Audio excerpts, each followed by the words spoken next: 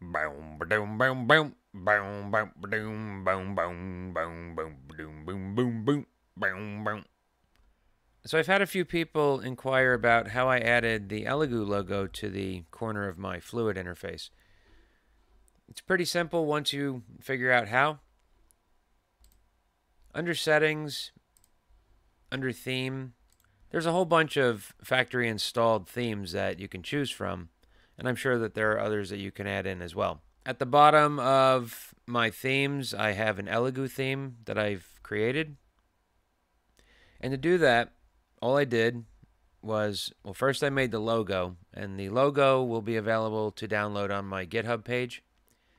But if you're interested in making your own logo, then what you'll do is you'll download Inkscape and create your file or find a file that you would like to use, copy it, paste it, and make sure that the size of the file, in this case the Elegoo logo, is roughly 51.5 by 27.84 pixels, and that seemed to fit the bill for the fluid interface. I'm going to make the assumption that the area that the icon is fitting into is roughly square, so anything around 50 to 52 by 52 pixels will generally fit the bill for that little area there.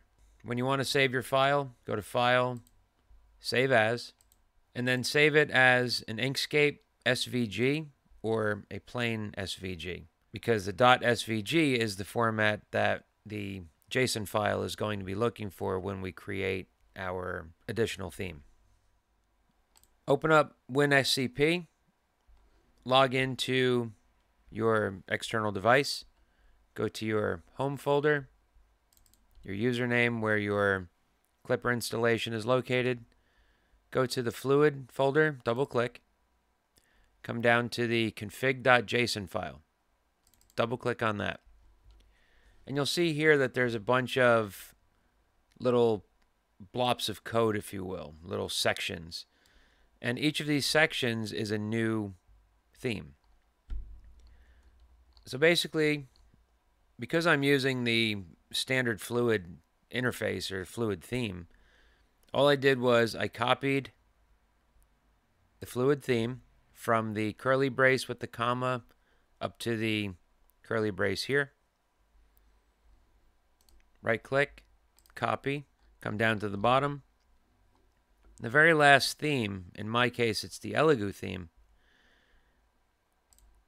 If I want to add a theme underneath it, I would go to the curly brace that correlates to this curly brace right here underneath the curly brace with the comma. Add a comma there. Press enter to add another line. And then paste the theme that I created.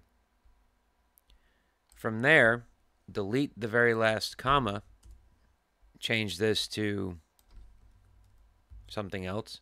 And then under the SRC, you're going to give it the name of the logo that you wish to add to your theme.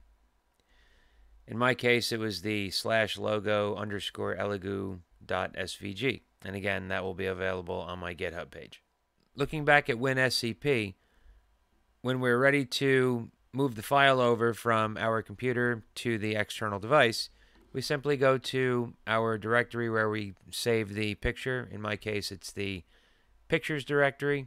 I come down, I find the SVG file, right click, copy, come over to the directory for the external device, right click, and paste. Because the naming convention was logo underscore whatever, I kept with that convention and just created a file called logo_elegoo.svg. And from there, I was ready to create the rest of the theme. From there, just save.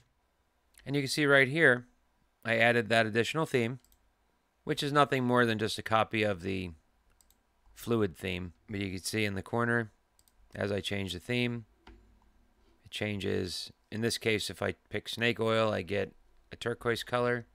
I get a different icon in the corner. Go back down to the Elegoo theme. All the colors work, and the icon comes up.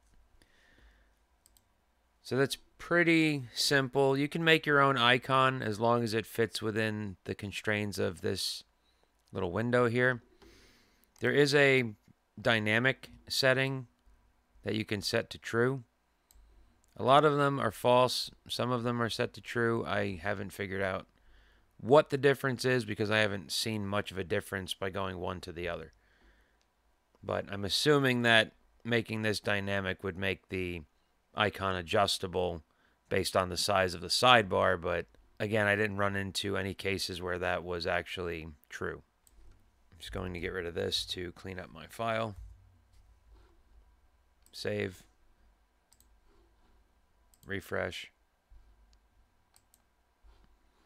Go to theme. And you can see right here, the theme has been removed. So that was just a quick one for anybody wanting to add the Elegoo icon. Thanks for watching.